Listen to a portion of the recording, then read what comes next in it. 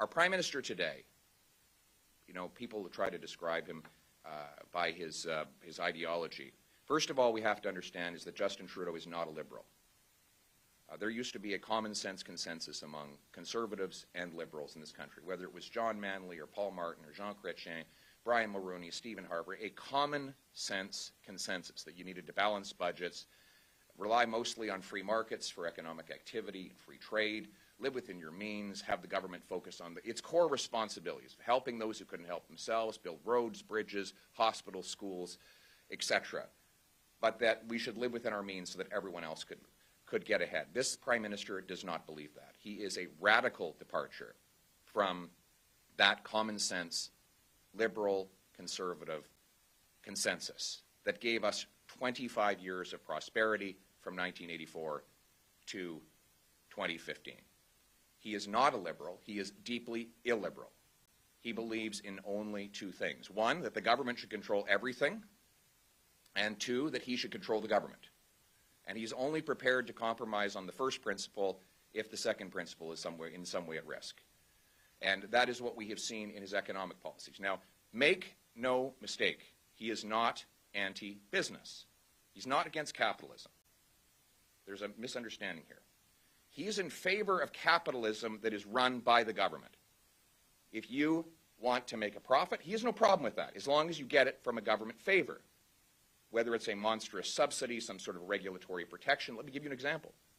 He's blocked 3 pipelines, but he's bought one too. What's the commonality there? Well, he's okay with a pipeline as long as it's controlled by the state. He's raised taxes on businesses, but that doesn't make him anti-business because he's giving tens of billions of dollars of corporate subsidies to other businesses. This is the philosophy of the state controlling everything. Now, here's the problem with state capitalism versus free enterprise capitalism. In state capitalism, you get ahead by having the best lobbyist. In free enterprise capitalism, you get ahead by having the best product. In state capitalism, you make profit by pleasing politicians.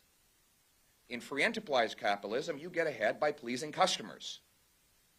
You know our friends on the other side of this debate often say they have a lot of empathy. Well, what is empathy? It's seeing through someone else's eyes. In the free enterprise system, a business must be empathetic. It must see what its customers want. If you want to sell what John Smith buys, you have to see through John Smith's eyes. In a capitalist, a free enterprise system, businesses have to fight tooth and nail to please customers and to attract the best workers. But in a state-controlled system, what they have to do is please the decision makers in power. And they have. And so many of them have done quite well by concentrating wealth in fewer and fewer hands of the politically influential. We've often heard criticisms that Mr. Trudeau likes to redistribute wealth. And he does. But he has not redistributed it to the poor.